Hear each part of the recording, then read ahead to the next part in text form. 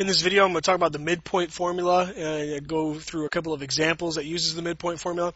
The first example that I'm going to do is just a simple, find the midpoint between two coordinates example. And the second one that I have over here is actually, you know what one coordinate is, and you know what the midpoint is, but you want to find what the other coordinate is. So this one over here is a little bit more difficult, but we'll start with the easy stuff and then move over to the harder examples. All right, so the first thing I'm actually going to write down is the midpoint formula right off the bat. So usually when we do midpoint formula, we write big M equals parentheses x1 plus x2 over 2. Okay, so this is x sub 1. What I mean by sub, when you write a 1 or a 2 below, it's not an exponent. A lot of students get that wrong. It's not an exponent. It's just a label. It's basically what this means is this is the first x, this is the second x. That's all that really means. Anyway, so you take your x's, add them together, divide by 2, and then also same thing for the y's. Take y1 plus y2. And you divide by 2. Add them together, divide by 2. Now, there's another thing in math that you use. If you take two numbers, divide by 2, that's also known as the average. So during this video, I'm going to say that a lot. The average of the x's right here and the average of the y's. That's what's used to find the midpoint. Okay, so this doesn't look like a normal formula that we've used in the past. We got parentheses, we got commas, and all sorts of stuff like that. Basically, what this is we got a formula right here to find out what the x coordinate is, and we got a formula right here to find out what the y coordinate is. That's what we use to find midpoint. So that's why it looks a little bit different from the rest of them. Anyway. All right, so what we want to do is we want to find the coordinates of the midpoint of segment PQ with endpoints P is negative 8, 3, and Q is negative 2, 7. Okay, so what I want to do is I just want to use the midpoint formula here. So my midpoint, again, we usually say that a midpoint is M. A little mistake that I made here. I actually shouldn't do that. It's not M equals, it's simply just M, midpoint. Okay, now you could probably put equals there, but it doesn't make much of a difference. But anyway, I won't put an equal sign there. M, so I want to take my x coordinates, add them together, divide by 2, take the average of the x's, and what I want to do is I want to take the average of the y's.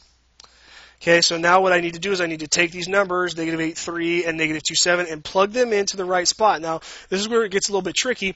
Make sure that you plug the x's in where they're supposed to go and the y's in where they're supposed to go. Just don't mix them up. So for P, we have an x of negative 8, and for Q, we have a negative 2. So for my midpoint, it's going to be negative 8 plus a negative 2 divided by 2. And for the y's, I have a y of 3 and a y of 7. So we're going to have 3 plus 7 divided by 2. Just the average of the numbers. All right, so 8, I'm going to do this all at once. Negative 8 plus negative 2, two negative numbers. They're going to add to get a bigger negative number. So this is negative 10 divided by 2 is negative 5. So I know what the x coordinate of my midpoint is. It is negative 5. And then over here, 3 plus 7 divided by 2. 3 plus 7 is 10. 10 divided by 2 is 5. Okay, positive 5. So my midpoint is negative 5, 5. So that's the point that's halfway in between these two coordinates. All right. So again, that's using the midpoint formula. Pretty simple. Just make sure you plug in the points where they're supposed to go. All right, so now let's do this next problem. This one's a little bit more difficult. The difficulty level between the first and the second problem here is pretty steep. Okay, so stick with me here. M is the midpoint. M is the midpoint of the segment XY. So M is in the middle. X has the coordinates of 2, 7. Okay, so just like last time. And M has the coordinates of 6, 1. Okay, so this is where it's a little bit different. We know what X is. It's 2, 7. And we know that the point in the middle is going to be 6, 1. It's a little bit different. Find the coordinates of y. So now we're finding the coordinates on the outside. So it kind of looks like this. If you don't have a grid, you don't have a graph with you. Okay, so here's x, here's m, here's y. We know that x is 2, 7. This is a very bad drawing. This is not very accurate drawing, but it gives us kind of an example of what's going on. So x is 2, 7. M is 6, 1. But we don't know, bad question marks there. We don't know what y is, so that's what we're here to find out. Okay, All right, so we know where the middle is. We know what the first point is. We need to find the second point. Okay, now what we're going to do is, even though this problem's a lot different, we're still going to use the midpoint formula. Just like the last problem, we're still going to use the midpoint formula to start off. So my m is not equal. Don't use the equal. Get rid of that. Is x1 plus x2 over 2, y1 plus y2 over 2. Okay, now I'm going to plug in the things that I know.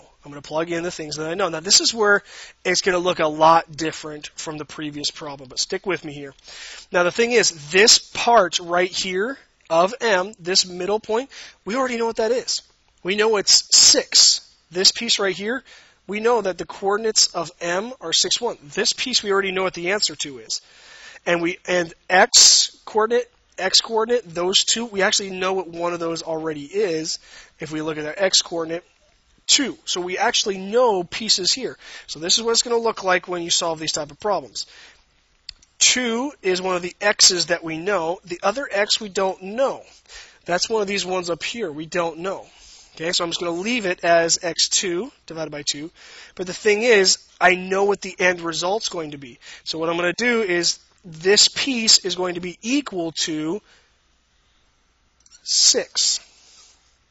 Now, again, that looks very different from what we did over here. But again, it's two different types of problems. So again, the formula looks the same that we're going to use, but the method of solving is going to be a little bit different. Okay, so to go over this once more. M, we already know what the x-coordinate is going to be. It's going to be 6, so we know what the end result is going to be. And we know what one of the x-coordinates is. We know that it is 2. But we don't know what the other x-coordinate is. Okay, that's y up here. We don't know what that is. So that is why we set it up the way that we do. Okay, now the y portion over here, this second part, is going to be set up the exact same way. So now I know what one of the y coordinates is. It's 7 plus y2. Okay, I don't know what the other y coordinate is. That's up over here. I don't know what it is. And divided by 2. And I know that eventually it's going to equal 1. I know eventually it's going to equal 1. So now what I have here is I actually have two equations that I need to solve to figure out what this x-coordinate is and to figure out what this y-coordinate is. Okay, I got two equations to solve. Okay, both of these equations are going to be two-step equations, so I'm going to try to do all my work right here if I have space for it. Okay, so now what I'm going to do with this portion of it, if I want to solve for this variable here, I need to get rid of this 2 that's dividing, so I need to multiply both sides by 2. So 2x, nope, why am I using x? Don't use x. 2 plus x sub 2 equals 12. Multiply times 2 on both sides. Gets rid of the divide by 2, and then I got to multiply the 6 times 2, which is 12. And then get rid of this 2 over here, so I got to subtract it over. X2 is equal to 10. Okay, I'll put my parentheses around that. I don't necessarily need to put parentheses around that. Let's not do that. Let's save some space here. Okay. So now that x2, x sub 2, that tells me what the second x-coordinate is supposed to be. It's supposed to be 10. Okay, now I'm going to come over here, do the same thing. Get rid of this 2. To get rid of this 2, I got to multiply times 2 on both sides. Okay, 7 plus y2 equals 2. If I multiply times 2 on this side, it just gets rid of the divide by 2. If I multiply times 2 on this side, 1 times 2 is going to be 2. Okay, take the 7, subtract it over to the other side. Y2 is equal to, this is 2 minus 7 is going to be a negative 5. All right, so now what I have here is I have what the second y-coordinate is supposed to be. I have what the second x-coordinate is supposed to be. And those represent this point up here, this y that's supposed to be on the edge. So this tells me that my y-coordinate is 10, negative 5. And that's my answer. Again, the difficulty level of this type of problem is much higher than what the first one was over here. Just keep that in mind with this. You might have to watch that a couple of times to get all that. The biggest struggle is to get from the first line here to the second, because now we got these equals in here. That's a little bit different. Okay, but you might have to watch this again to fully understand what's going on. All right, that is is a couple of examples of the midpoint formula. Hopefully these will help. Just make sure, slow down, take your time. Make sure you write out the formulas to begin with, so that you know where the numbers are supposed to go. Just don't throw numbers in there willy-nilly. You got to make sure I have some organization to this. Anyway, hope these are a couple of examples helped.